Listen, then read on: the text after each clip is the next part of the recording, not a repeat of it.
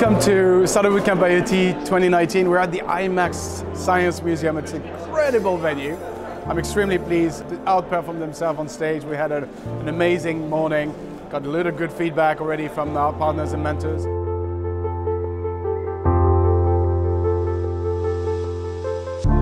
So my name's Ginny Radmore. I work for a company called Amplify, and we've done all the pitch training for the team today as they get on stage for the demo day.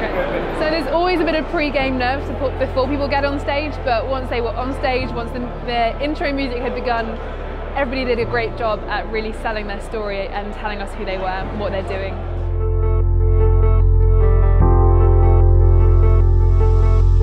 Any of these events is basically a catapult for 7 lucky companies to launch into the public eye.